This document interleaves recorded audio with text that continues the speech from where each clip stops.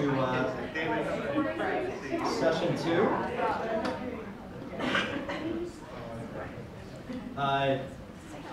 So welcome back. We're going to resume. And before we do, I just want to acknowledge someone who's joined us, and that's John Madigan, who's the former chairman and CEO of Tribune Publishing, former chair of the Chicago Council on Foreign Relations, and now a director at the McCormick Foundation.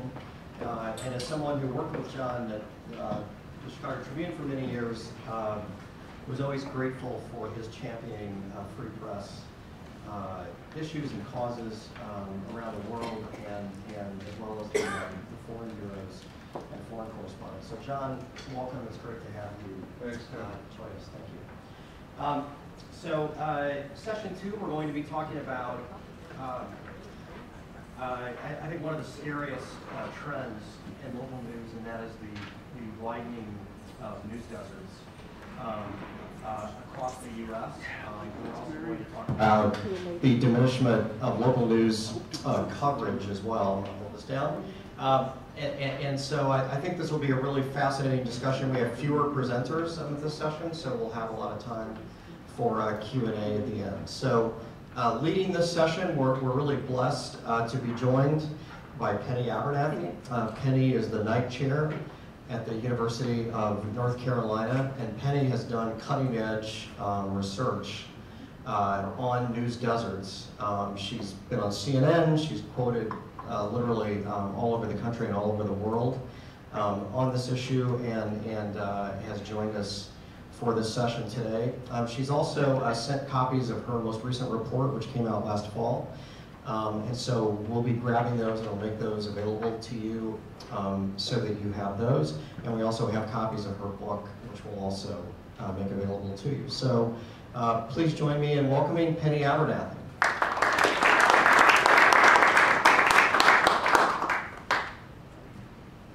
Thank you. It's great to be here, and I really appreciate the opportunity to talk about the research that we've done at North Carolina. It's been involved in 2 fronts. It started out courtesy of an initial grant that I got from the McCormick Foundation, looking very prospectively ahead and imagining that while regional and local and national newspapers were experiencing problems as early as 2008, it was just around the corner for local news operations. So courtesy of that grant, I spent the first couple of years looking at potential solutions for papers in rural areas that were very economically threatened in the South, and then in the second year looking at the problems confronting ethnic newspapers and news organizations here in Chicago. As I mentioned, our research focuses on 2. First is documenting the problem, and I got back into that about 5 or 6 years ago because I realized that we did not have the necessary facts to talk about the loss of news organizations, especially locally, which in turn leads to the loss of journalists and then leads to the loss of local news. So I want to briefly go over that research and set up the discussion that's going to follow with an academic colleague and 2 journalists who are on the front line looking at this. First, I think it's always important to stop and back up just a minute and talk about why newspapers are uniquely important in this country, and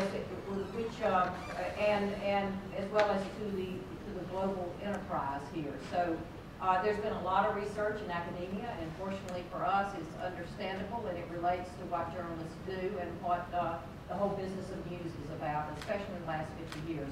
The seminal piece of research came out in the early 70s.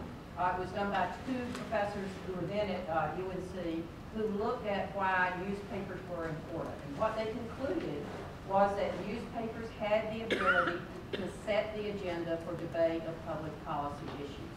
And they had that was especially true for local newspapers, because if you think about it, this is a very big country. And regional television often did not cover those issues, right? So newspapers, local newspapers, were the most credible and comprehensive source of news and information people cared about that started at the local level. They like to say that newspapers and local newspapers were problem solvers. So that gets back to what Angie said earlier.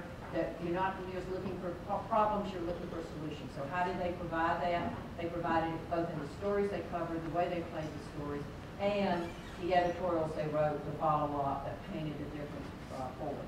That's why we should be concerned at the loss of editorial writers, because there's been a huge decrease in the number of editorial writers. The second thing they did is they encouraged regional economic growth and development. They did that, as Tim pointed out, by keeping down the cost of borrowing and doing business for government, as the University of Illinois Notre Dame study pointed out.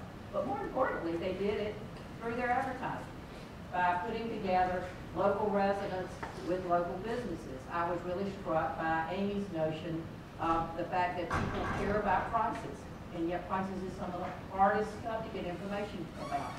When I was doing surveys of this back in the 80s, people invariably talked about how important the advertising was to the local newspaper. That when they read the newspaper, they put a value on the advertising in the same equal way they did to the journalism, because it told them where to get good buys, how to stretch their budget, what to do on the weekend.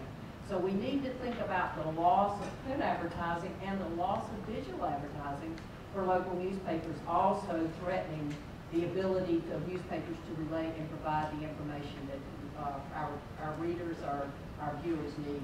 And then the last thing they did is they fostered a sense of social cohesion and identity. And what we've seen from recent research is when people's social identity goes down, their political participation goes down. There's been a lot of research to show that's especially true in off-year elections, because you rely on the local newspaper to cover not only your local races, but for instance, in my state, there are tons of people running for state office that I have no knowledge of how to judge them, and I depended on the local newspapers to judge them, whether it was the agricultural secretary or the controller for the state or the judges that we elect. By the same token, there's a loss at the congressional level. I was struck by your notion of how many do not even have, half of all states do not even have someone covering congressional. I live in the North Carolina 9th Congressional District. For those of you who are outside the North Carolina, that means I do not have a congressional representative right now because of the election fraud that was uncovered in the past would have most likely been uncovered by 4 or 5 regional newspapers and local newspapers. Unfortunately, because of the cutbacks in staff, it was uncovered by a Catawba political science professor who happened to look at the election results two weeks after the fact and discovered great discrepancy in what was going on the ballots. So loss of news outlets, loss of journalists, and loss of journalism. First, let's talk about the study. I would encourage you, in addition, we've done an interactive website where you can drill down to the county level in the U.S. In all 50 states, we've got 260 interactive maps. We're about to add some more. I'm not sure what I was thinking when I thought this would be a great idea, but we're still adding to the report, and we're updating this for 2019. Over the last decade and a half in the U.S., we have lost 1,800 papers. Now, what's important about that? 1,750 are what we would call non-dailies or weeklies. So in the past, we've been losing papers in the U.S. over the past 50 years, but mostly it's been the second paper, and it's all in a region. So what that means is that we now have 300 counties without any newspaper whatsoever, and we have another almost 1,500 counties with only one local newspaper going forward. Okay. Now, where you live matters. You can see where most of the papers have been lost. It's been in the South. It's been rural area in the South. And you can also look at the demographic profile of where news deserts are most likely to occur. The average poverty rate in a news desert is 18%, whereas in the U.S. it's running somewhere around only 13%. So news deserts are communities at risk of becoming news deserts are much poorer, less educated, and much more tend to be much less much less well informed. There's been a lot of study that's been good out of Stanford by Jay Hamilton there, who has looked at the information needs and the lack of access to information in both print or digital forms in those areas. Now, here's another interesting thing. Thanks to Chris's organization, Lion, we've been able to begin to overlay where the digital outlets are in the U.S. This time in 2019, we're going to be adding public broadcasting to that, ethnic media to that, and we're also adding the SRDS, or circulation data, for the 150 major newspapers to show just how extensive the loss of coverage has been in these communities. But the real issue is we've had 525 digital outlets that have risen up. 90% are in mid-metro areas where there are already other digital media outlets, and most of them, 95%, tend to be in more affluent areas. And that's important. Whether you're a nonprofit or you're for-profit, you need to find the funding to support you going forward. Okay, so where you live matters, who owns you matters. Just as in Europe, we've gone through an immense period of consolidation. The top 25 companies in the U.S. Own more than almost 3/4 of all dailies. They own a significant portion of the weeklies. We've also been through a tremendous period of selling and buying, right? Between 2004 and 2014, half of all newspapers changed hands at least once, and half of them changed 2 times or more. This constant flipping erodes the attachment to community. It erodes the ability of journalists and editors to set a strategic course. It also has another problem. It sort of erodes the ability to come out with a business strategy that works. You tend to have a revolving door of not only personnel, but of you people coming in and deciding, I have a great new idea, and this is the one I'm going to follow. The other disturbing part about this is somewhere around the year 2010, we had the rise of a different kind of media baron. We had hedge funds and private equity funds, which had in the past been passive investors in newspaper companies. In other words, they bought the stock of publicly traded newspaper companies, decided they could manage this a lot better than the traditional newspaper people could do.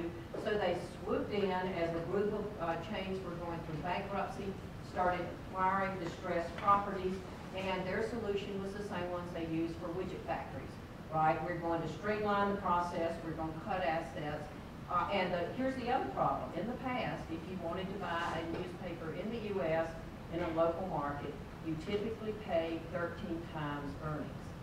So think about that for a moment. If you pay 13 times earnings, that means you're probably going to be committed to a newspaper for at least 14 years in order to sell it and make a profit. But if they only had to pay between 2 and 5 times earnings, which means you could come in, slash prices, and then decide what you wanted to do. You could flip it, you could harvest it, or in the end, if you only pay 2 times earnings and it's just not turning a profit in 2 to 3 years, you shut it down. You consolidate it with something else, and away goes the newspaper. We're in the process also of updating our database. It will probably be out, our new report will probably be out in the fall again. What we have found is, if anything, the process of closing newspapers is accelerating. We have picked up more than 200 newspapers, maybe more than 200 newspapers that we did not pick up in 2018 that have closed, and 85 of those have closed in the past few months. Most of those closures have come as the big giants, like a Gatehouse, looks at merging with yet another giant like Gannett. For instance, a couple of weeks ago, they shut down the 73 or so. They decided to merge the 73 or so papers in the Boston area into 17 that were covering the suburbs of Boston. So there's a lot of merger continuing and consolidation, and of course what happens when you shut down 50 to 70 news organizations, there are a lot more journalists that are thrown out. So what we've had is what we addressed in this issue called the rise of a ghost newspaper. A ghost newspaper is something that has been so slashed and so diminished in its mission that it is a newspaper still in name only. And we measure that in a couple of ways. One has to do with the fall in circulation. We do not have a measure of a digital, a unified way to measure digital, but there's been a significant drop in circulation over the last decade, and I'll show you one example in just a minute. And also, if you use the ASNE audit done in 2008 and compare it with the audit, the other estimates that have been done recently, newsroom journalists have dropped from 52,000 to 24,000 at the moment.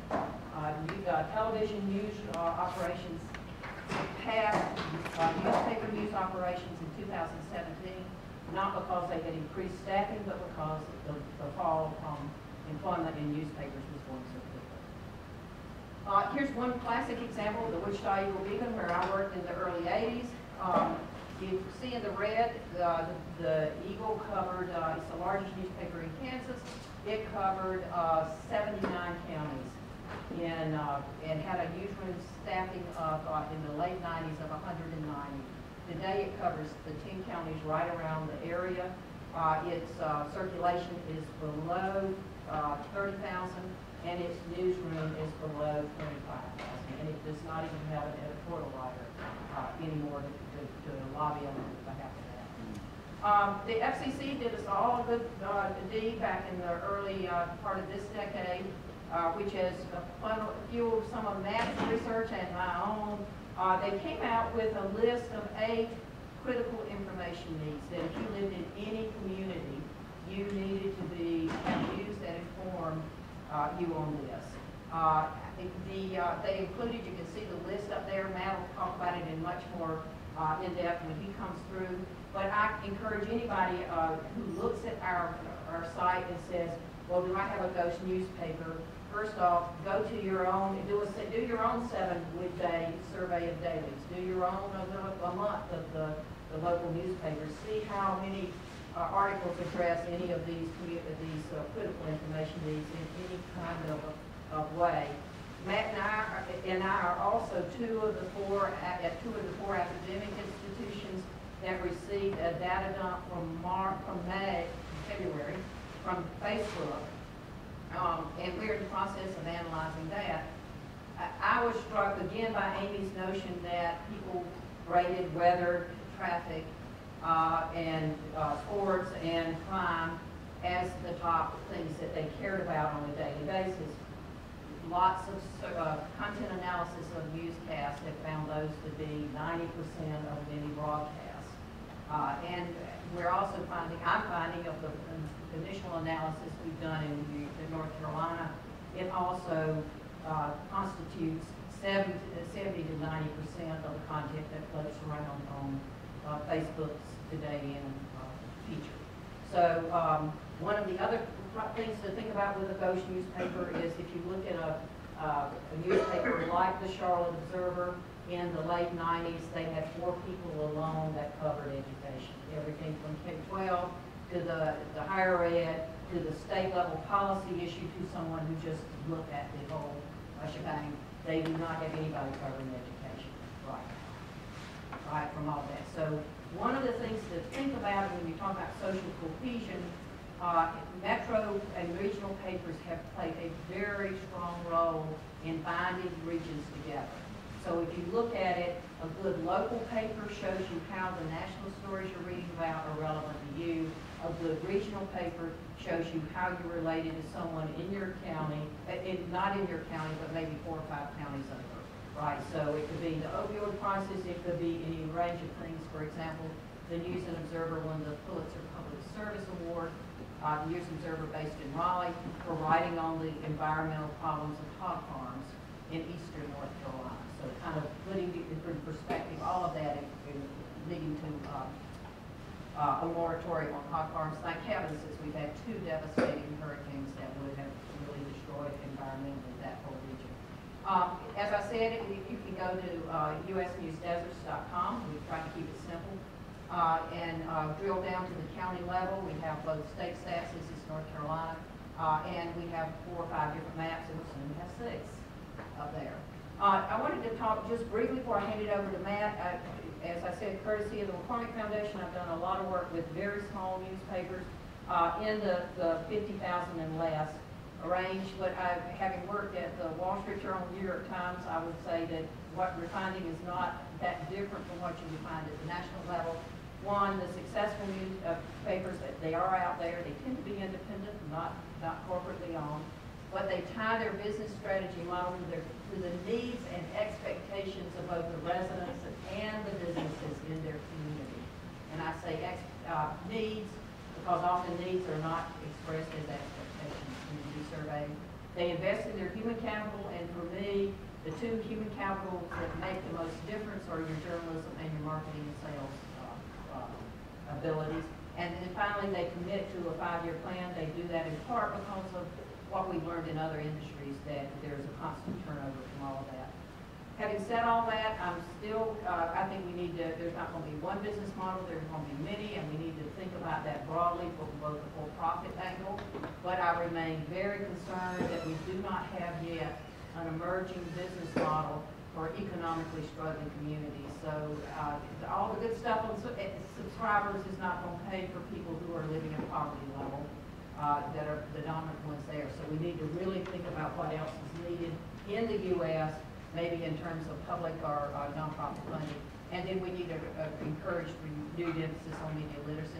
I'm going to end with this quote: "At best, journalism informs the public on matters of public civic concern," and turn it over now to Matt, who is going to talk about his research, looking at very specifically, we can talk about pricing models as well as some of the content analysis he's been involved with Duke, and is currently looking at in various ways on what sort of news gets actually played for in various news organizations. Thank you.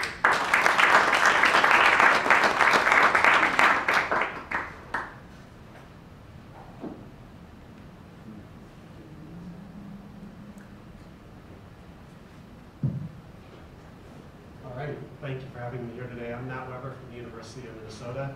Before I delve in, I just quickly want to acknowledge it's fun to be back here. I actually did my master's degree at Medill and have two of my former professors, Jack and Rachel Rue. And I also have my former boss from the Chicago Tribune, David Hiller, here.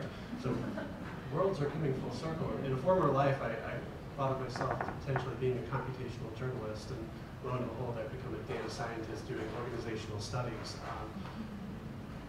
World leads you down interesting paths.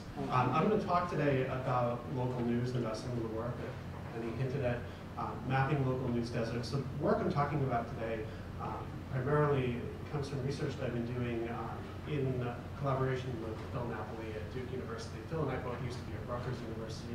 We had offices opposite each other, and this project came out of that initial brainstorming and collaboration. Before I delve into that, I do a lot of research more broadly looking at the evolution of local news ecosystems. Local news mapping is one component of that work.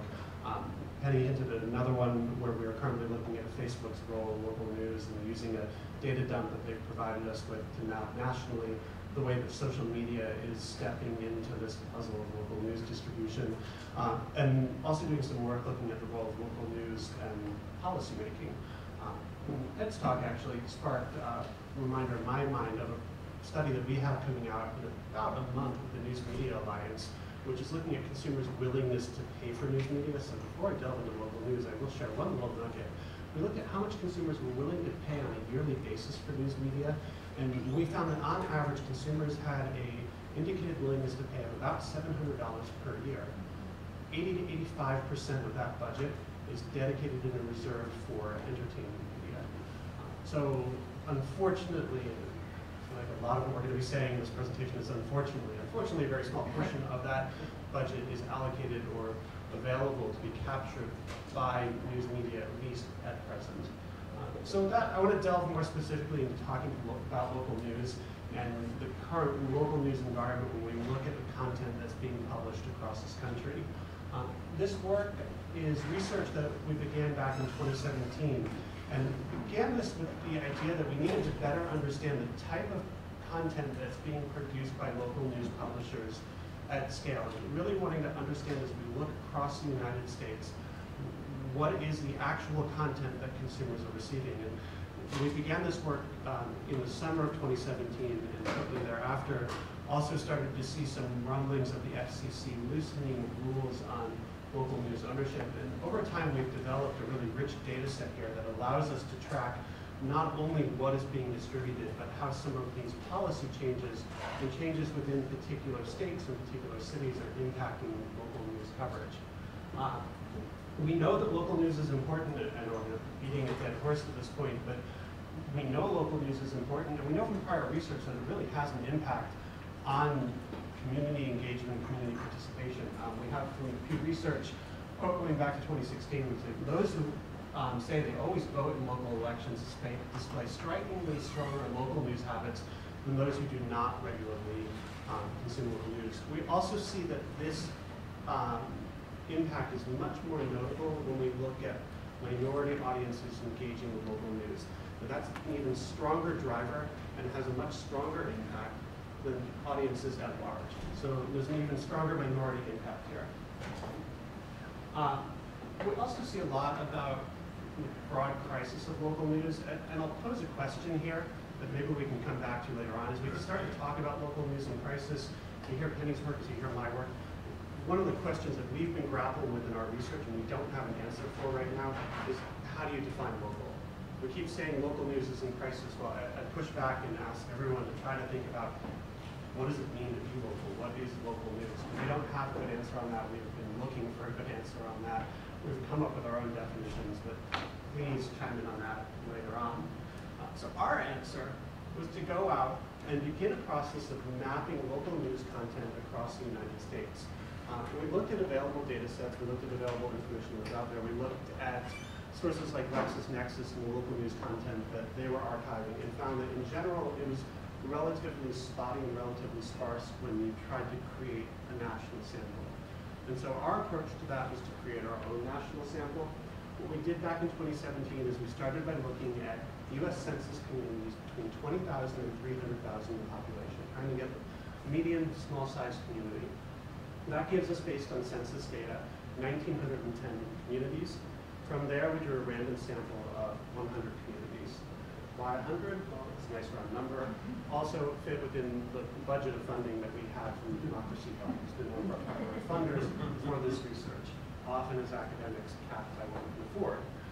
So we took this 100 community sample and went through and manually for each community analyzed the local news that was available within that community.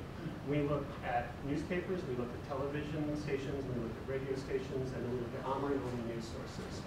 That generated for us a list of 663 local news outlets that we included in our data sample. We did make one very particular cut here.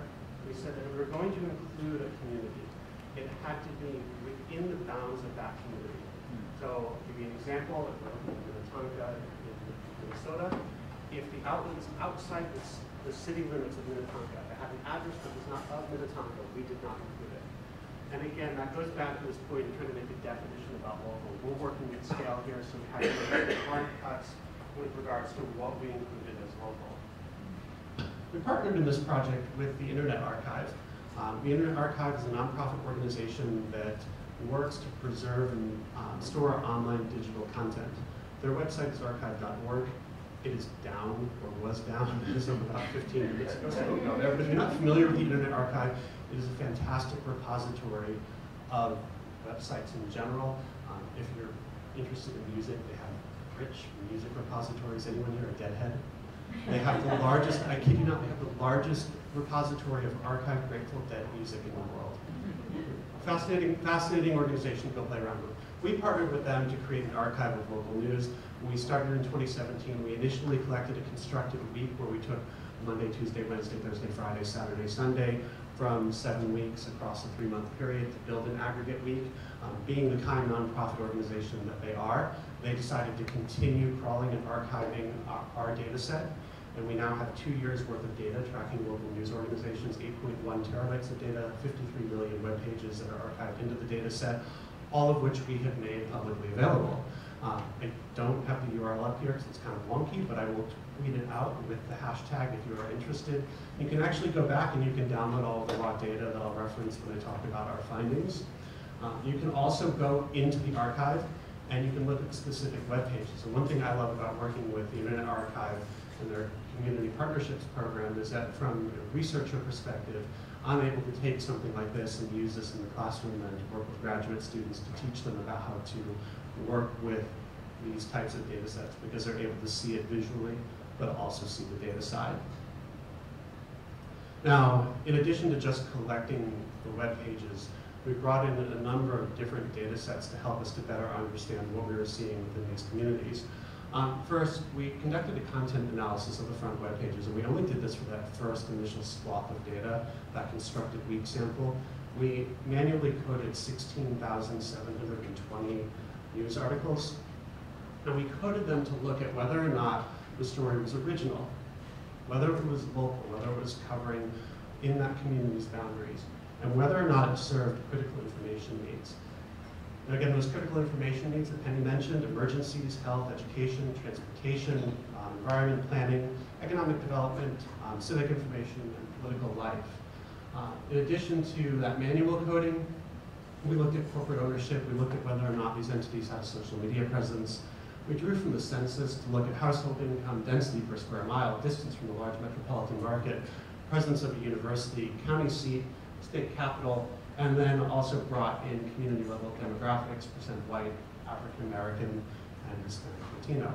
So building up a more robust data set so we can look at some of these socioeconomic factors. Just to give you an initial highlight here of what we're finding in the data. What we did is we looked community by community. So the N here is 100, but we looked at all 16,000 stories. We aggregated an average by community in order to try to slough off some of the bias that we have from communities that have more stories than others. So that's why you see the N here.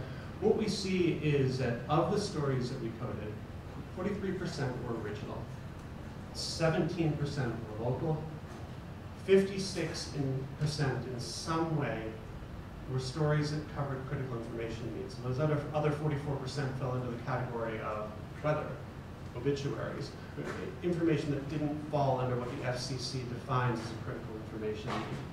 Now, when we start pairing these and aggregating them, we find that 16% were both original and local, 26% original and serving a clearly identified critical information need, 12% local and serving a critical information need, and then the sweet spot, only 11% are local, original, and serving a particular critical information need. Now, of those critical information needs, 57% fall into either emergencies or political life, 37% were political life, 20% were emergencies. The other large category was economic development. Pretty much every other critical information need was a single-digit category. Now, beyond this, we've also done a bit of regression analysis, trying to build in some of these variables to look at what really matters significantly. And we find some different effects when we start to model this out. If we look, for instance, at the number of stories that are produced, we find that the key variables are population, size of the community, presence of a university, which is something that pops up again and again, having a university nearby, as well as distance from the large metropolitan market. We actually find that more stories are produced locally the further away you are from the large metropolitan market. Now, when we look at whether or not a story is original, a university, again, has a significant effect on that. Percent Hispanic or Latino has a negative effect. Percent African American had a negative effect, but it wasn't significant. Hispanic Latino was significant in driving down the originality of stories. When we look at local, the only factor that was significant and negative was, again, that Hispanic Latino community presence, that population, again, driving down local coverage. And then with regards to serving critical information needs, we find again that the presence of a university, that presence of a university paper drives up the likelihood that you're going to have critical information needs served. We also find that the further you are from the large metropolitan market, the more likely you are to have critical information needs served. Last thing we looked at here was newspaper ownership, at least in these models, and we find that when you have a conglomerate, a large organization owning multiple chains, you tend to find less local content, but more original content. So more or less I've summarized all of this, but generally seeing that we're only seeing a small percentage of stories being local to a community, Less than half the stories are provided to the community by local media outlets that are original, and just over half of the news stories provided to a community by local media outlets actually address what we would identify as a critical information need. I pointed to distance to a large metropolitan market, number of universities having a significant effect here, and that minority population driving down the quality of that local news coverage. We're doing some other things with this, and I'll just really quickly highlight a few of the things that we're starting to drill into with these data as we move forward. We are starting to use machine learning techniques to automatically code the data now that we have that initial read done. And so we are starting to look longitudinally at the 2-year sample that we now have across 2 years on August 6th. We're also doing data mapping, looking at the networks and flow of media. The different websites that are mentioned here, we're looking at the presence of sources like YouTube, Google, Facebook, and Instagram. So part of why we're really excited to have the Facebook data. We're just in the depths of that, so I don't have findings from that yet. But we are looking particularly within those data at the networks that are created by corporate ownership and corporate entities. This is again that network of papers and the co-linking that occurs and the way in which those networks form together into tight-knit clusters, and we're seeing a strong effect there from corporate media ownership.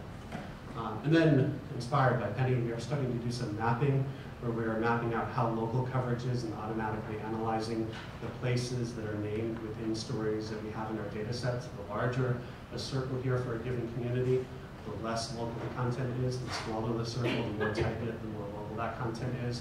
And so we are going to be making these available by the end of the year via the web so that people are able to drill down into the data that we have been publishing. I have a few success stories that we could point to. Unfortunately, Jen from the book club is not here yet, but I coincidentally had her organization in here as one that we've seen successfully at a very local level influencing the flow of local news. I did not put that in there knowing that I was coming here. It's been in there for a while.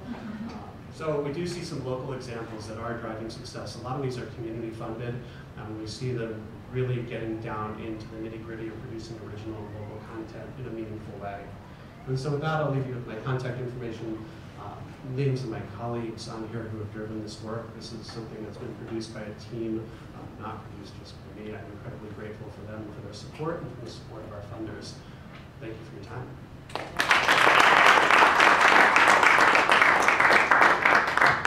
Thanks. Next up is Dapo. Dapo's going to give us a view from the other side of the Atlantic, the other side of the world, explaining both the business implications of what you're facing, as well as the issues we do not have to face here in the U.S. And he is a prize-winning journalist who has been quite innovative too. So it will set us up for our discussion that follows.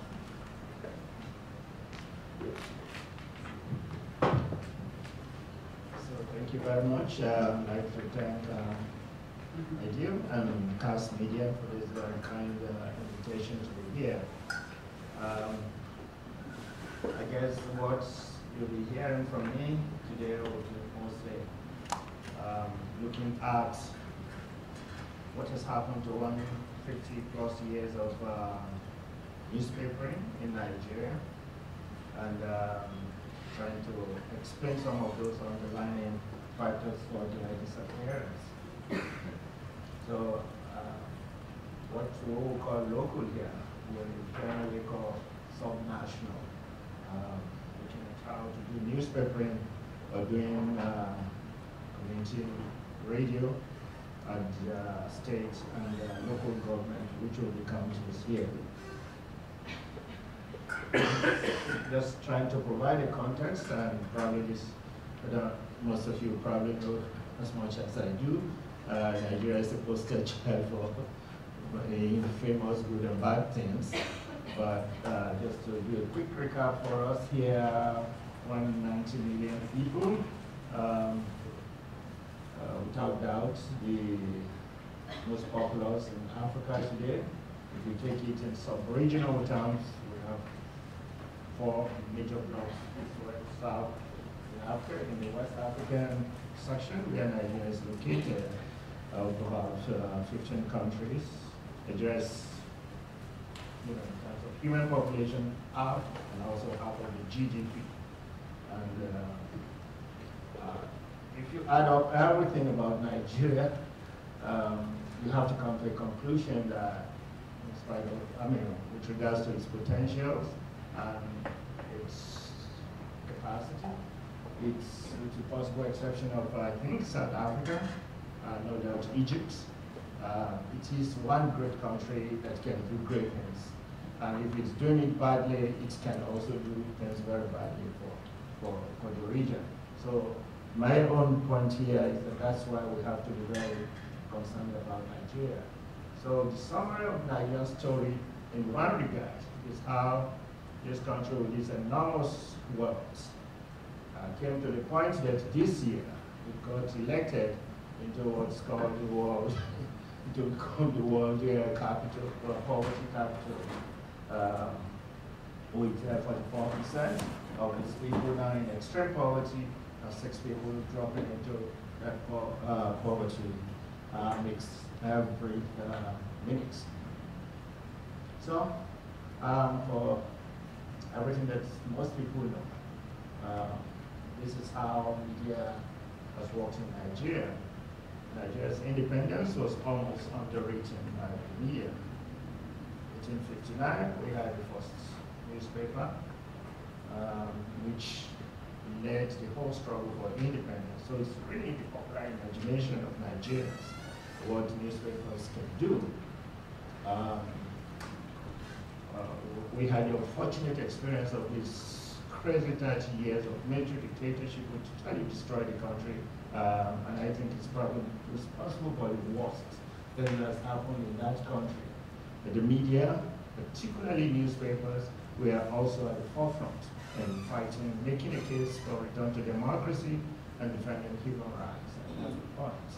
And now in the era of democracy, helping to really insist on Republican values, human rights, and newspapers have also been at the very forefront. Some of you will also be familiar with the story, most recent story in Nigeria of an insurgency. This year we entered into the second decade of the insurgency in Nigeria, which has claimed far more lives than we ever had in a civil war. So when we fought a civil war in Nigeria, it lasted for only about 2.5 years.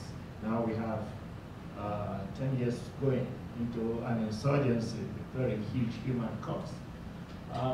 So the media is really very important in the discussion of Nigeria and the progress of what is possible. This is how to historicize media in Nigeria. 1859, as I said, first newspaper, and then followed by radio, television, radio, and the internet, which is very recent, 1996. This is how it breaks down.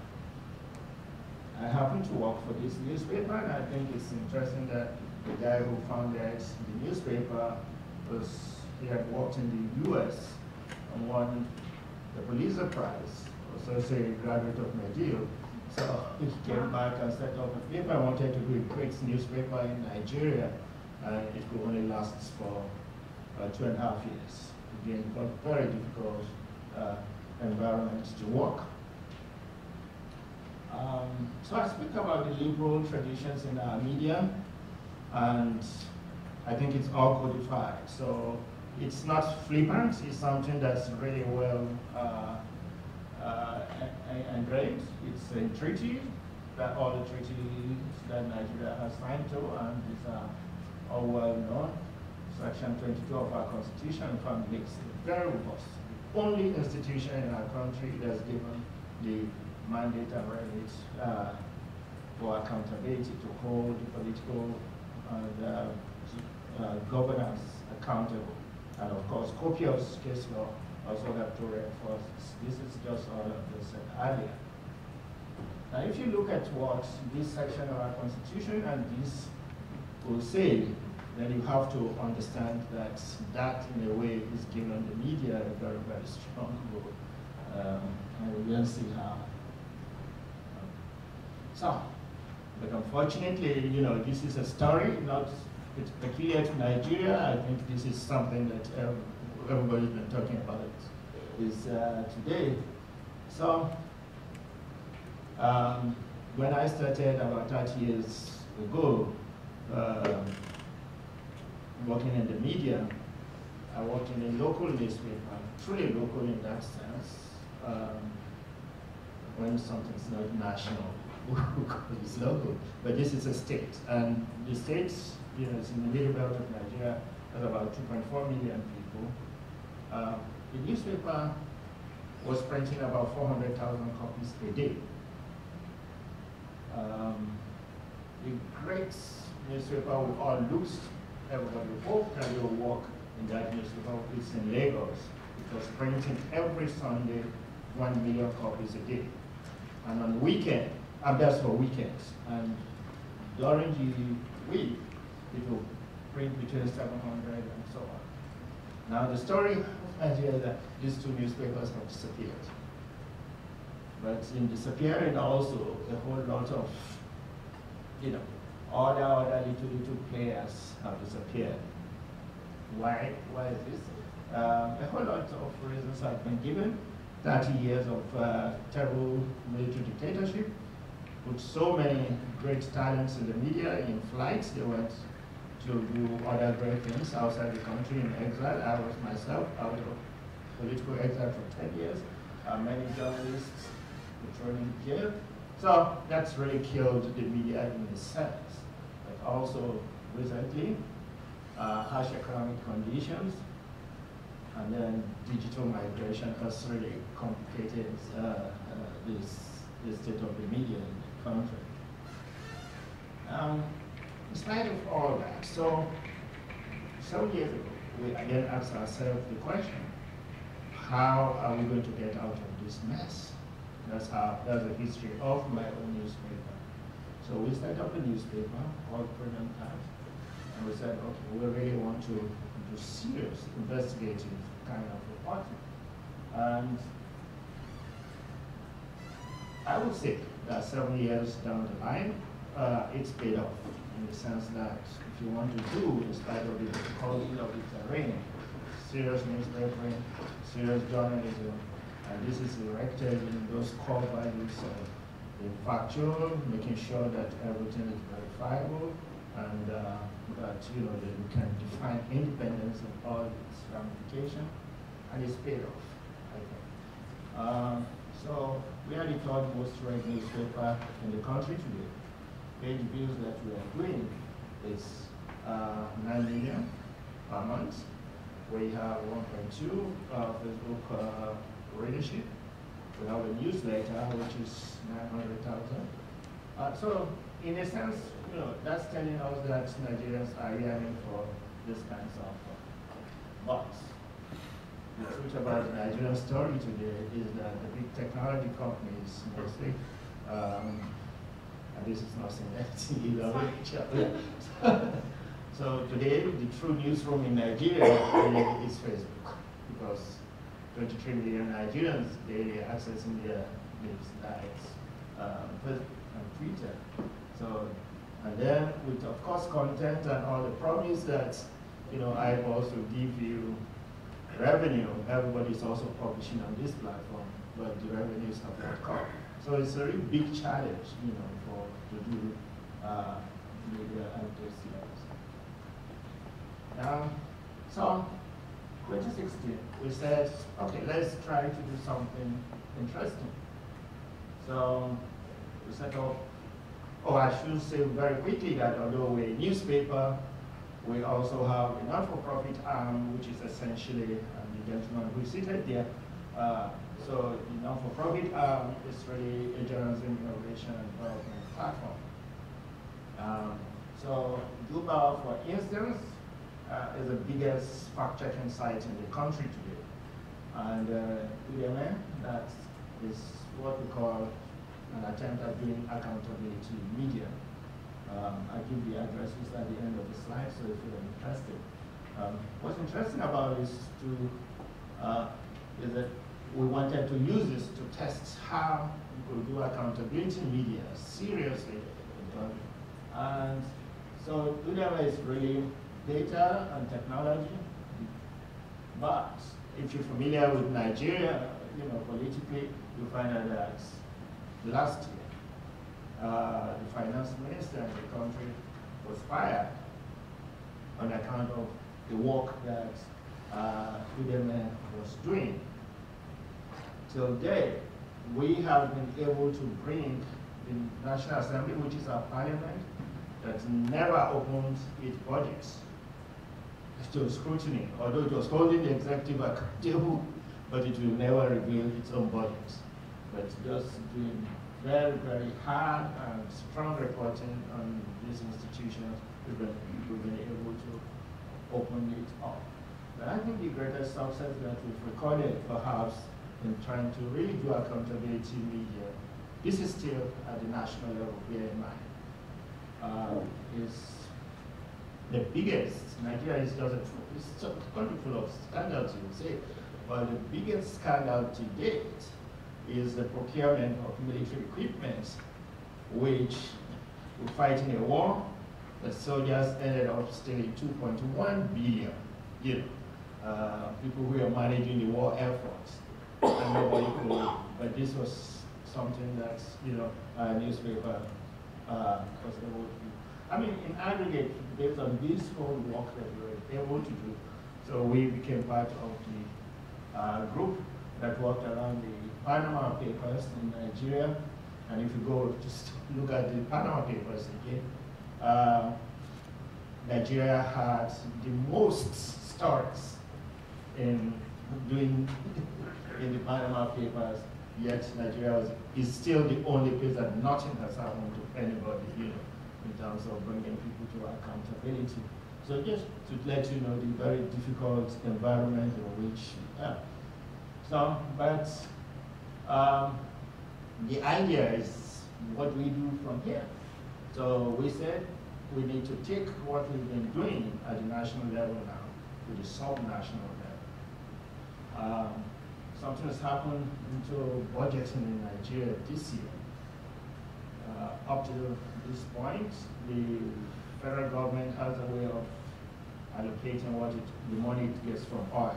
So to share it out to states, and then states will take the ration of the local governments. Often they then keep it, and then they never give it to local governments. So we have something like a little revolution in that regard now, that local governments now have an autonomy, but that's also going to be a big problem. So the point of corruption is probably just going to move from point A to point B, reinforcing the need now to do accountability media at grassroots levels. So this just helps to give footprints of what we call community media. A whole lot of what is community media in Nigeria truly will be community radio, but the newspaper decimated first by the economic crisis that we're going through, literacy rate, and just the preference for radio for people who are outside the urban areas. So community radio really has made some little progress in the country. This is the assumption we are making, that if you will do subnational, you then have to think through these three processes. Of course, how do you produce journalism, how do you distribute that journalism, then how do you fund that journalism. No doubt we thought the sea level would be the most difficult point that most people are grappling with. And I also want to share with you how we think we are looking at this point. First, of course, you then have to look at what business model that sustained journalism up to this point, of course, basically has collapsed. So I have to think of new innovation pathways in that regard.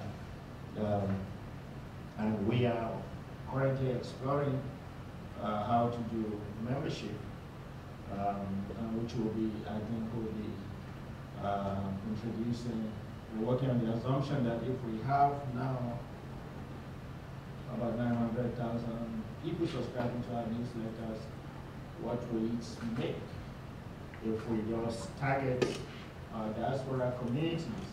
Nigerian diaspora, of course, they're probably the smartest today, and they contribute, second contributors to what we call internal generated revenue, about 20 billion.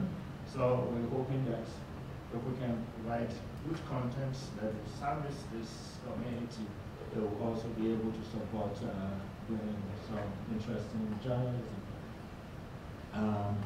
This is how, just to give you a sensible summary, this is how to reach out to some of the PTCID.org is the Innovation Center, and I invite you to please try to visit. The Google is the fact-checking platform, and Medill is our accountability platform. Thank you very much. Appreciate it.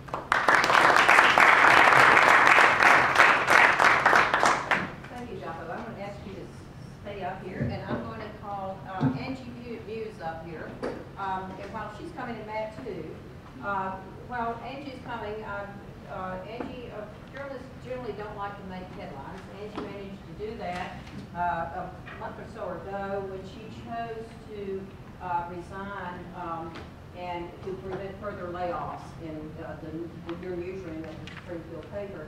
And I want to throw the first question to you.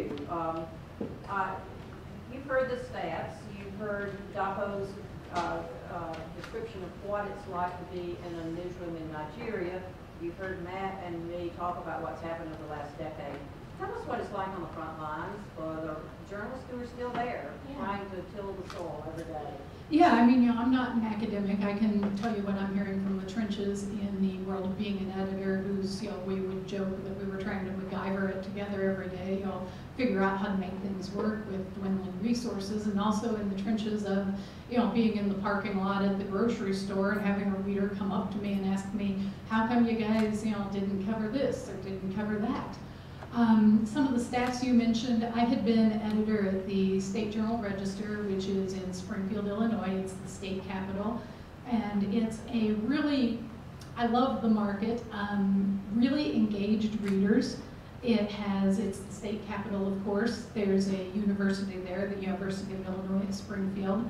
And also it's a regional healthcare center. So you got a lot of smart, educated people living in that town.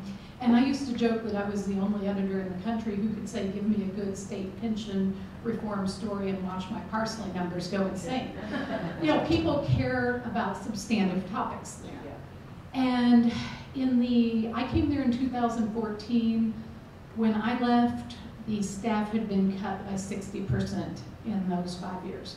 And it already probably had cuts before. Yeah, I'm guessing that it's probably down about 80% from 2008, from when you talked about, just based on what I've heard from before then. So, it's definitely, today, when we were discussing ghost newspapers, that is a really real concern. It is not a news desert, but when you're down to the SJR, this is a city of about 120,000 people with all the institutions I just described. The SJR now has 15 full-time journalists. And also when you start factoring in that this is a 7-day-a-week enterprise, and not necessarily everything happens between 9 to 5, people take vacations, people get sick. That's why I refer to MacGyvering it. And sadly, I'm also I'm national president of the Associated Press Media Editors, which is a professional group for editors around the country. So, I talk to a lot of people, not just in my own chain, but it's an issue all over. And what scares me is the level of burnout and issues I see among editors. Just in terms of people really contemplating whether they want to stay and keep doing this. How hard is it to recruit, and who do you tend to recruit, and how many long-standing journalists do you have left in the newsroom? One of the complaints I hear from editors or lamentations is we've lost a lot of history, which again, Amy's survey showed that people value having reporters who know the history of the community. Yeah, unfortunately recruiting is something I haven't had much of a chance to do in the last year or so, because it seemed like every time someone left, we just, the City of Springfield reporter left, and I was told, figure out how to absorb it, I'll shift somebody around. So, it was a lot of making decisions about what you weren't going to do. And what I also worry about is the type of journalism that gets done, because when your staff shrinks, it becomes harder and harder to pull someone to say, do a major in-depth story, because, if you're losing that person for a week, well, then who picks up the slack on other things happening? And this is not, it was not just an issue in Springfield. As far as recruiting, it also became harder and harder, because a lot of times, if someone left and you did get to fill the position, you'd be told to fill it for a lower salary. Next, Matt, I'd like to probe a little bit more. You said you've been doing stuff on policy. I found the work that Amy did at Pew alarming, and the lack of awareness of where youth organizations are right now in terms of the problems they face. There were a set of hearings a couple of weeks ago. The News Media Alliance is pushing for kind of a suspension of antitrust rules to allow the newspapers to get together and negotiate better conditions for Google. You have Tom Wheeler, the former FCC, saying he's dead set against that. And he compares what he wants to do as a break open with the break open of the code versus what Elizabeth Warren and Bernie Sanders might be lobbying for, which is a break apart kind of strategy. Where do we stand on policy? What's the awareness of our legislators at any kind of level? Have you found anything, and what are you seeing in terms of their awareness? So, two answers in response to that question. First, I mentioned at the beginning of my talk that part of what sparked our interest in this topic, and part of why we wanted to carry on the longitudinal study, was looking at increased consolidation. And we're not far enough along that I have claims that I could fully stand behind at this point statistically. We do see initial evidence that aggregated ownership does lead to a decrease in local coverage. And as you've heard from a number of other talks today, that decline in local has some ramifications when you think about, for instance, driving subscribers. That local content is increasingly important. So there's a push-pull here of what matters, and that's going to have implications with regards to how we think about federal policy over ownership. Now, secondary to that, I've been doing a lot of work looking at the role that local news plays in shaping policy, and just wrapped up a 3-year study with the William T. Grant Foundation looking at the role of local news organizations in policymaking. Contextually, that was around childhood obesity, but we looked at 5,000 policy documents, federal hearings, federal bills that were passed pertaining to childhood obesity, now also looking at the state level and looking at a number of different state legislative bodies. Looking at the research that makes its way into policy, and looking at the role that news media plays in filtering that research in. And what we find in that is that of the research that makes its way into policy, news media only brokers, only serves as the intermediary for about 11% of that research evidence. That most of that policy making is occurring through the think tanks, through the foundations, through the different advocacy groups that get involved on Capitol Hill, and that increasingly policymakers are shying away from looking to the media as a source of information when it comes to policymaking. So troubling, just even in the role that media play, but really troubling when we think about media advocating for themselves in terms of policy, in that we see both quantitatively and qualitatively evidence that policymakers are turning away from the media as a policy source. Angie and Dapo, this is both for you. I'm struck by when you do see policy being contemplated at either the national or the state level, invariably it looks at things like antitrust, right? And if you look at where our research has shown and where Matt's research has shown, you're most likely to have news deserts. It is around economically struggling areas. So I would be interested, Angie, in how regional newspapers in the U.S. should look at that, and I'm interested, Dapo, in how you've looked at a country with a 44% poverty rate that makes 18% in our communities look like we were naturally blessed compared to that. So. Yeah, it's definitely a challenge, as you know, the pressure is there to provide what readers want, and it's kind of a vicious circle. The whole as you mentioned, economically disadvantaged communities may not be subscribing, but that doesn't mean that they aren't important to cover. Yeah. But there's just the increasing pressure.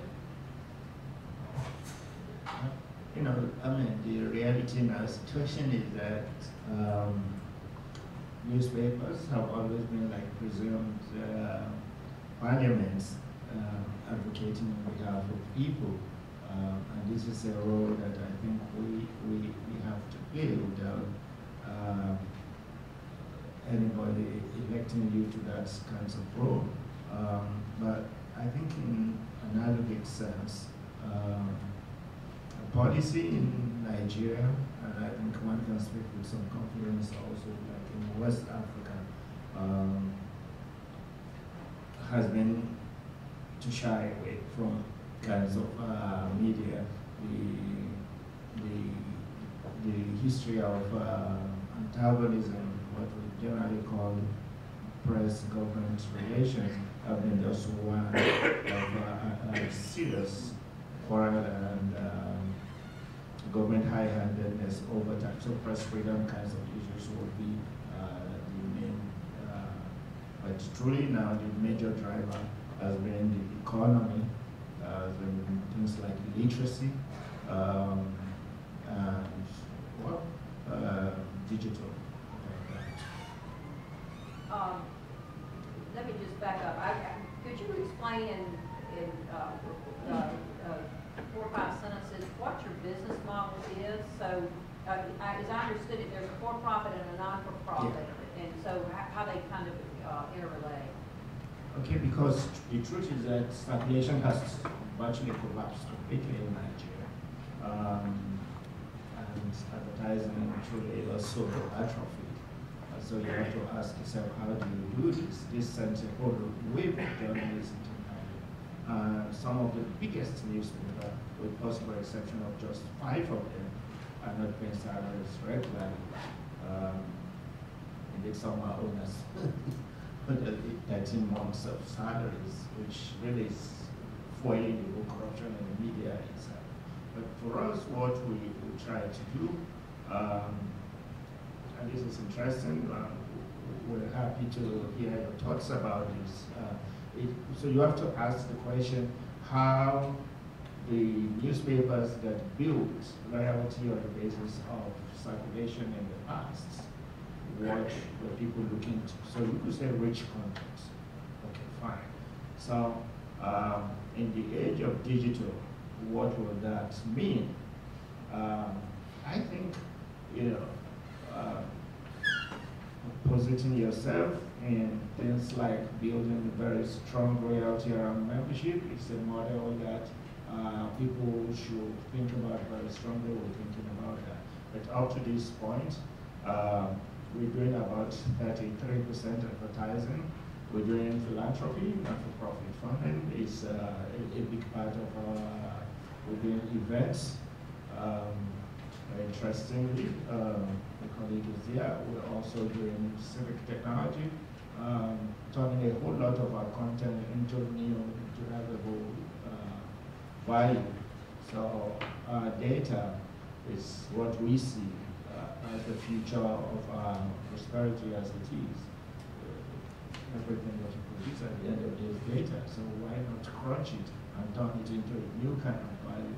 So today, we're helping the Bill and Melinda Gates Foundation not only track, that's from the non-for-profit part of our work, to track. They put a whole lot of money in healthcare development in Nigeria, So using tools of investigative journalism and data journalism will help them to track what that means. So that pays into our non-for-profits arm, and the non-for-profit itself then gives small grants to other newspapers, including ours. But the nature of its own non-for-profit status is to shield editorial independence. That's just one kind of thing that we also do due diligence and a whole lot of little less than that.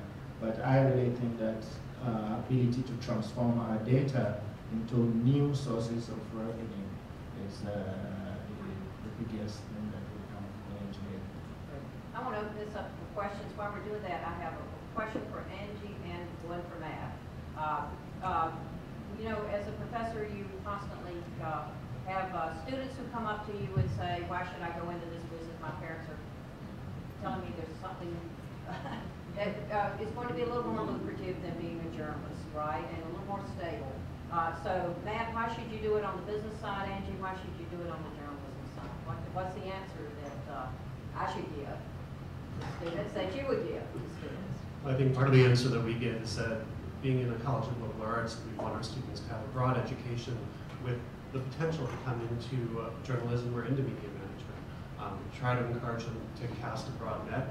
I'd be perfect evidence of this. You never know where your career is going to lead you, but journalism is a pretty damn good place to start. You know, I am somewhat optimistic that events like this, you know, that we are starting to turn the focus on and letting people know what they might be losing out on before it's too late.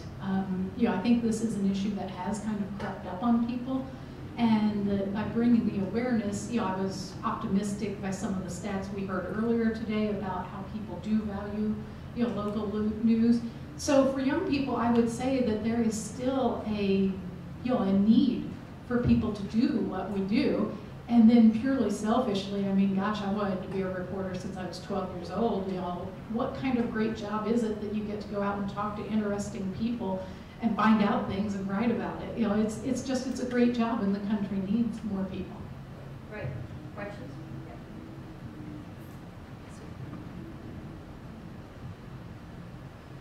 I was interested today that no one has mentioned in the whole morning mobile or smart speakers or reaching readers where they are. So for example, the person who runs the local NPR station last week said to me that people associate it with listening to it in its car, but more than half the people who listen to the NPR station are listening to it in home while they're cooking because their hands aren't free. Yeah. So I'm sort of wondering, and of course that NPR station is actually hiring local reporters. So I'm wondering how you're thinking about reaching people in new forms with local news. And let me give one stat and then turn it over to Angie, Dapo, and anything Matt's found. Back in around 2010, when we were trying to get newspapers to change over and consider responsive design, what we found in every place we went was that newspapers that put up a responsive design, suddenly 80% of their traffic came in through mobile devices, right, versus the desktop. So there is a huge shift to that. I myself have not subscribed to the Wall Street Journal or the New York Times since 2013 because I like them to experience on mobile much better, and frankly, I don't have to remember to call and cancel it when I'm out of town, too. So, I mean, I think part of it is getting people away from, which I think we've moved away from, to the notion that it's coming through a laptop. It is a mobile device, and it is a whole range of things. So, and Matt, Angie, anything you found? Yeah, I mean, the data that I was talking about in this study was more from the production side. On the subscription side, in the report that I mentioned coming out from the News Media Alliance, we found that about 55% of subscription revenue was driven primarily by a desire to consume via mobile platforms. So clearly that's present, and I don't think that can be ignored or understated, because that is only going to continue to grow. I can only speak to my former corporation. One benefit was that there was a centralized tech team, that we didn't have to have a developer on site in our newsroom, that they could provide, solutions for us for things like newsletters, Amazon Echo, things like that. The flip side is that a lot of those things were very templated, and like a newsletter that's scraped in through RSS. So if you wanted to do a hand-curated newsletter, which I would argue is probably more engaging and more appealing with people, you didn't have to develop the tools, but you did have to find someone who would put that together, how many daily or weekly or whatever. Mobile is huge for us. 113 million Nigerians have internet access to it, and 23 million have smartphones. So it's something you just ignore at your own peril. It's kind of nice that you don't even have to talk about it now. It's so incorporated into the chapter. Thanks. You really got me to think about a number of things, and Matt, it's great to see you. So, to the puzzling question that you ask these people, why advise young people to go into journalism? For me, the answer is the same as a question I've got you guys on the whole about your research, which is, how are local news media identified and researched in drawing your conclusions? Are niche or fringe or digital outlets, activists, Facebook sites, or Facebook generally as a source for people to get their local news included in how people get their local news? And before you answer the question, just to give you a sense, a quick sense of how large this phenomenon is. I'm just going to rattle off, especially for people who aren't from Chicago, in alphabetical order, the publications I'm talking about in Chicago. Talking about Austin Talks, Austin Weekly News, Beechwood Reporter, Better Government Association, Black Club Chicago, Capital Facts, Center Square, Chicago Activism, Chicago Crusader, Chicago Daily Observer, Chicago Defender, Chicago Dispatcher, Chicago Indie Media, Chicago Innocence Center, Chicago Jewish News, Chicagoist, Chicago Media Action, Chicago Parent, Chicago Reader, Chicago Reporter, Chicago Task Force, City News, Chicago Talks, Cook County Record, Crane Chicago Business, Free Spirit Media, Gate News, Health News Illinois, Hyde Park Herald, Immigrant Connect Chicago, Injustice Watch, Inside Online, Invisible Institute, La Raza, Law Bolton, New City, Nextdoor, One Illinois, ProPublica Illinois, Progress Illinois, Public Narrative, Redline Project, Social Justice Nexus, Southside Weekly, Streetwise, Tribe, Univision Chicago, West Side Writing Project, and Windy City Times. That is a lot of local news there. So, yeah, how do you factor that into your research? And why do people need to get their local news from mainstream media, for instance? And I didn't mention any of the activist Facebook pages at all. We capture in our research those organizations if they are within the bounds of the city that we're looking at. So for instance, when we go down into the southern part of the US and we're capturing border cities, we're capturing a lot of activist blogs that are providing local community news and information about key immigration issues. We do have a blind spot in our research in that we don't capture social media. And there are a large number of these niche media outlets that provide primary content through social media, through Facebook. So that's not captured in our work, but we are capturing a lot of those niche sites, and they are critically important, but I can't speak to the audience consumption side, I can only speak to production. What we did is start with the ENP and the BIA Kelsey of newspapers. From that, we found that it was about a 33% error rate. In BIA Kelsey's, what they had is outdated. ENP is about 20%. So we built ours from the ground up. A number of means, starting merging those two. Then we went back to state press associations to get a list of everybody that was a member of the state press association. We also found out anything in the state that was a digital site that was not listed as part of the press associations. The problem with press associations is, depending on the press association, a shopper or a community newsletter can be a newspaper. So what we did in defining a newspaper was making sure they provided some of the content. Some. I mean, some could be covering a city council meeting of the critical information needs that were needed. Thanks to Lion, we got the 525 sites that we went through. We're now adding the ethnic newspapers to that, ethnic news outlets, I should say, courtesy of the work that's been done, I think, at Cal State and at Univ.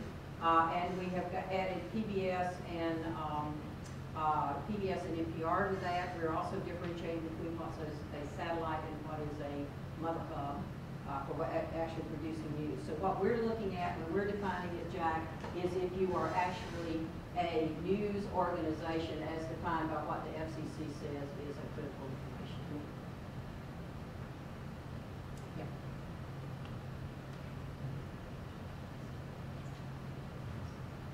Thank you. So Matthew, you were talking about the critical information needs, and I think on the one hand, it's good news that readers are still turning to local newspapers if they want to get information about emergencies and elections and what you were talking about.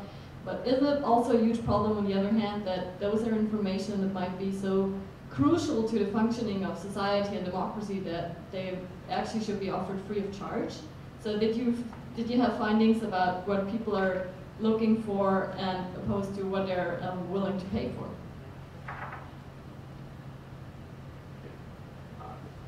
It's an interesting question to speak about, Mike. We in the analysis of content did not look at audience needs or what audiences were reading.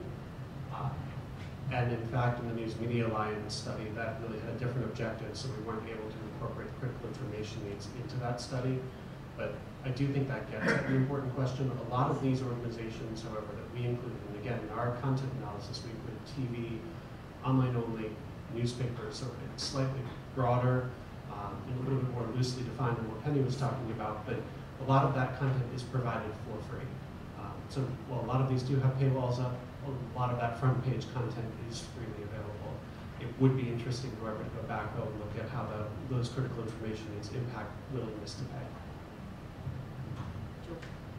Yeah, I just wanted to, this is actually following up on both what Candy and Jack asked about and then introducing a new element, which is really radio. And I have a lot of questions about radio. First, NPR has a very different model that is reasonably successful, user supported. It also, local NPR affiliates, certainly based on my own observation in different parts of the country, do a pretty good job covering communities. I guess just a very small sample, but I'd like to hear a little bit more on both those points. And then I just wonder if there's, when we're looking at this issue, if there's something of an anti-radio bias because commercial radio and specialized radio also reach very important audiences, whether we define that as news. Maybe that's debatable. And then in a global context, radio is critically important for serving local news needs, and because of its visceral nature, it sort of comes and just vanishes. It's not reported in the same way that print or websites or any other kinds of media is documented. I wonder if there's something of a bias against radio when looking at local news and how I would say, based on my own experience, I don't think there is. Researchers are always willing to admit there's bias that comes in everything. What I will say about NPR, when I published the first report in 2016, NPR was the first to reach out from the very top level to say, how can we cooperate with news outlets to cover these communities that are without news or that are emerging news deserts. The second thing I would say is, having talked with a number of people at PBS, they will tell me they like the kind of local governance structure that facilitates news coverage in NPR. They find it very difficult to do a regional story that then gets picked up on the national level. So I think there's a lot more flexibility in the way NPR is organized. I think the sad part is, though, that if you look, 8%, only 8% comes in on radio, and if you look at what the FCC did even in 2011, I think only 20% of commercial radio stations had any local news, And if it's like the local radio in my hometown, it's a half hour of talking with somebody about a local event. So it's so I do think there's an, if you get outside the country of the U.S., I think that it will probably be a very different one for Dapo than it is.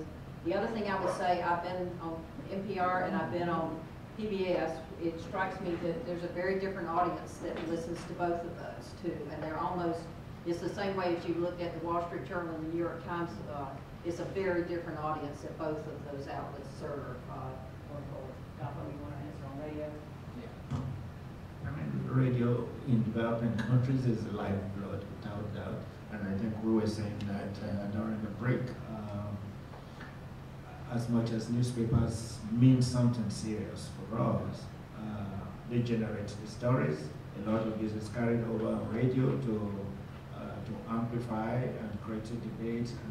But I think if you look at literacy value and the needs of communities, perhaps agrarian community and things like that, radio is without doubt, a major issue. Yeah, we got time for one more. Okay.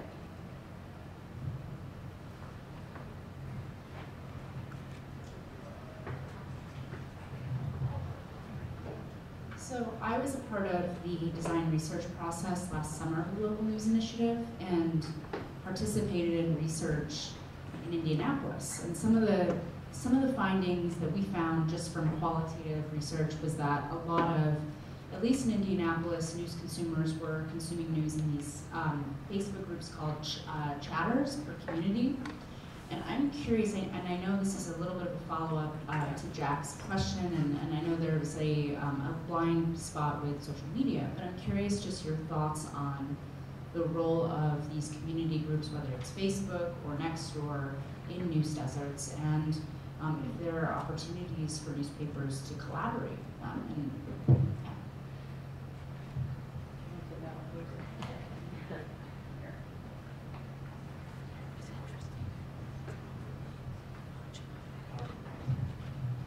So again, I said we have a little bit of a blind spot here, but we have done some deep dives building off of the initial 100 community sample. We did a deep dive into Cleveland and Akron, and we ran focus groups hand in hand with the data mapping that we've been doing. We also are starting, myself and as Penny mentioned, herself and a few others, to look into the Today In feature at Facebook. It's too early on the record to say anything concrete about specifically what we're seeing here and what effect or what proportion of the conversation can be attributed to these channels, but we know they're important. We know that a lot of community news is driven, or community discussion is driven through these channels. It's just incredibly difficult without accurate data and accurate records to quantify what proportion of the conversation occurs through those channels. And I think we can all speak to that just in our own lived experiences, thinking about how we obtain some of that community information. A lot of that does come through those social media channels. Again, just really hard to measure and quantify that in a meaningful way that could then be used to guide local community news efforts going forward. Let me give two anecdotes to this and answer that question. I think it's an excellent question. A couple of years ago, I had the local member of the town council come up to me and say, how do you correct a story on Facebook? It turned out that the local newspaper had not sent a reporter to a local town council meeting. She and the mayor got into a heated discussion, and the only account of that was what the mayor posted on his Facebook, which at that point she considered highly inaccurate, not fair, not objective, and at that point had been shared all around the entire town. So it speaks to the issue of when we've lost the journalist to actually provide transparency as well as some kind of objectivity. The second thing I would say is that one of the things that we need to be aware of, and I want to get back again to what Amy said. I started doing research on local news first as a journalist and then as a business executive back in the mid-70s. It came back over and over and over again that newspaper readers value the advertising that they got for the information. And often it was about helping them shop better, helping them make better life decisions. We have to really look at what's happened on the engagement side with people who are looking at local news outlets when they've lost, especially newspapers, lost the print advertising. And in most counties and most communities that are small, we found as much as between 75 and 80% of the digital advertising is going to Google and Facebook. So we've eliminated a whole source of information that pushes people over to social networks or to Google. I was going to say, it's a real source of concern. I think that, networks like Nextdoor or Facebook, people view them as sources of community information or, informally news, and aren't making that distinction between things that anyone can just post versus things that have actually been vetted and verified. I can think of a number of times we had to do reporting to debunk something that was sweeping Nextdoor or Facebook, and probably my favorite one was the morning I got an angry call from a lady who said, "Why have you not reported that there is flesh-eating bacteria at Knights Action Water Park?" There was not, but it was all over Facebook that someone had been stricken by flesh-eating bacteria at this very popular local business. So we had a very interesting story about this business frantically trying to save its own reputation on social media, and how one person could post something on Facebook that went viral and just simply wasn't true. So but I worry that media literacy, and I know Medill's done a lot with that, people are not necessarily making the distinction between a news source and I read it on Nextdoor. Yes, okay, but thanks to the